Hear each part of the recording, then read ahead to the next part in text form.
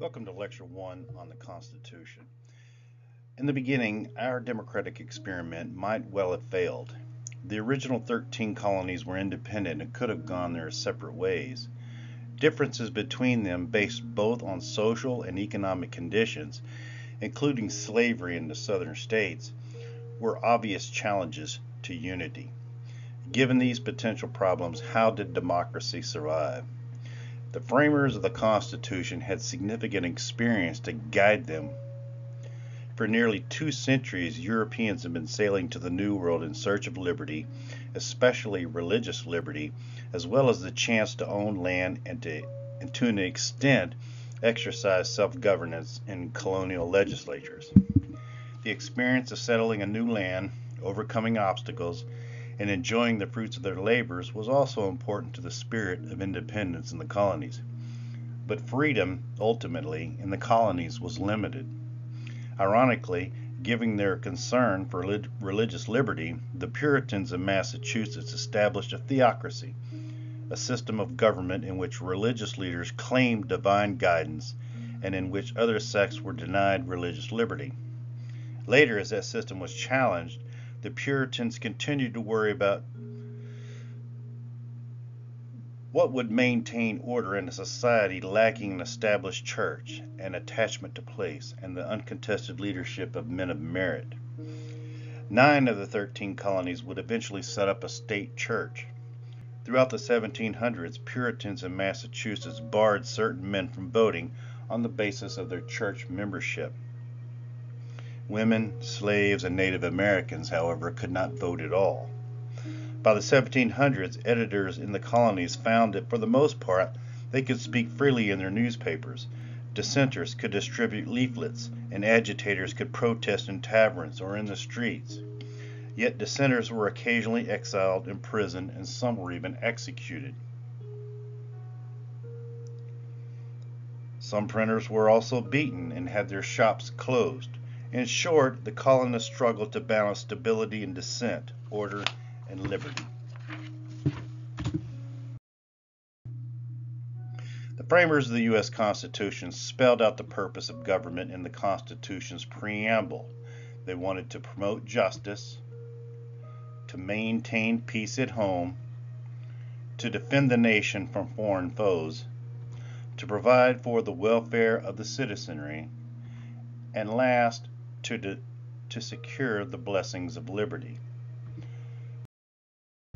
Now, during the first half of the 1700s, the British ruled the American colonies with an exceedingly light hand. Now, this relationship ultimately changed when the British government accumulated a massive debt during the French and Indian War.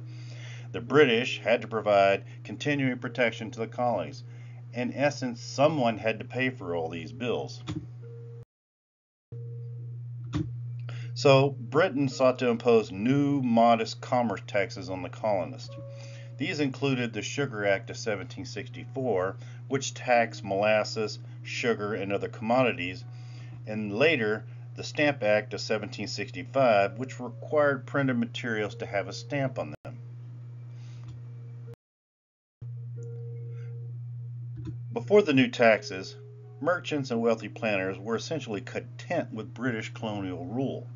But the new taxes came at a high cost to their bottom lines or their wealth. The new taxes led to a coalition of differing interests. Merchants and planters joined together with the lower classes and they organized protest. It was unified in a boycott of British goods that essentially forced the Crown to rescind the new taxes.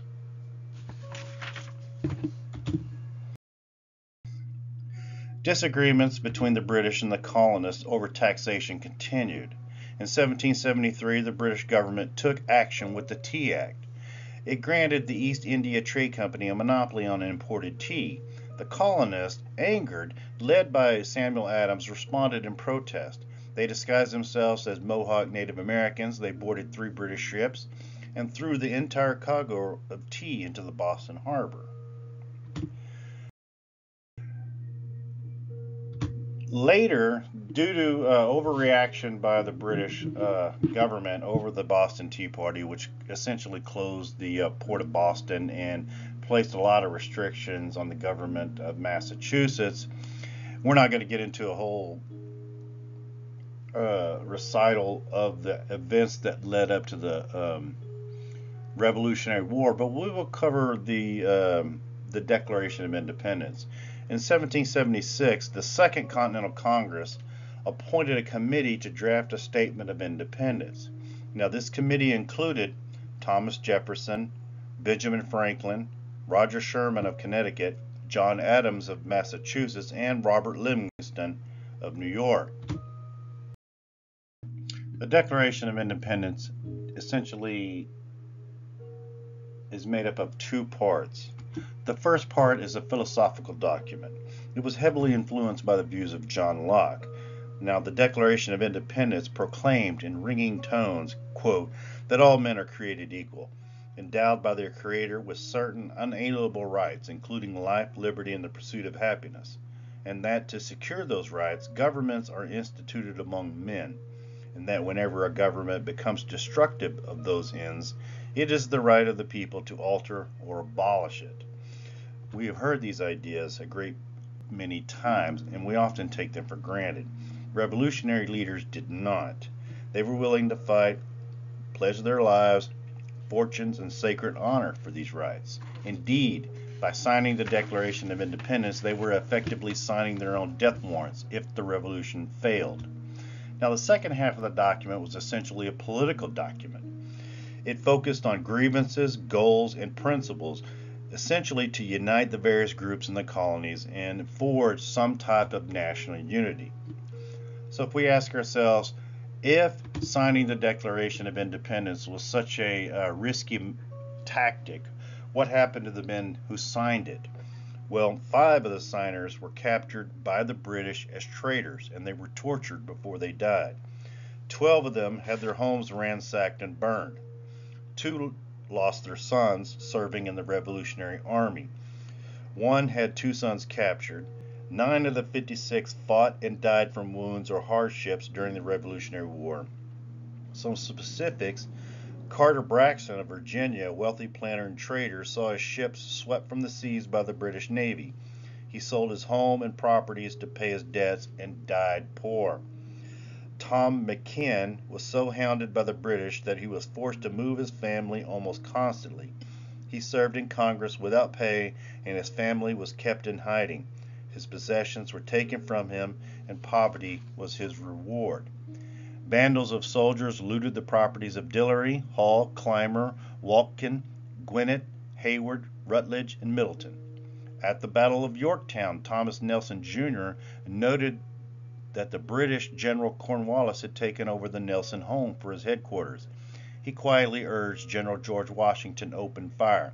The home was destroyed, and Nelson later died bankrupt. Francis Lewis had his home and properties destroyed. The enemy jailed his wife, and she died within a few months.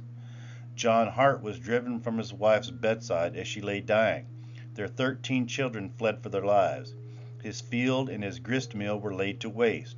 For more than a year he lived in forest and caves, returning home to find his wife dead and his children gone. A few weeks later he died from exhaustion and a broken heart. And 2 other gentlemen, Norris and Livingston, suffered similar fates. Moving on, let's talk about the Articles of Confederation.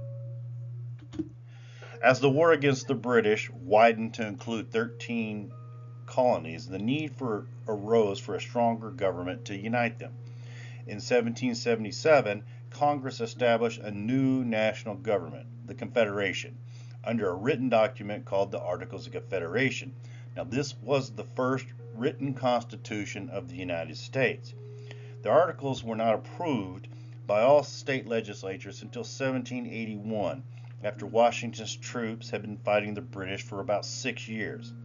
The Confederation was more of a fragile league of friendship than it was a national government. The state governments retained their sovereignty, freedom, and independence, making them a confederation. Now let's talk about some of the characteristics of the new Constitution. In it, there was no national executive, no president, Well, there was a president, but it was merely a ceremonial position. No judiciary and no national currency. Congress had no direct authority over the nation. They had to work through the states. It could not levy taxes, or Congress could not regulate trade between the states or with other nations. Neither could it prevent states from taxing each other's goods or issuing their own currencies. The lack of a judicial system meant that the national government had to rely on state courts to enforce national laws and to settle disputes between the states. In practice, state governments could overturn national laws. It was essentially an impractical government. Each state had one vote, regardless of population.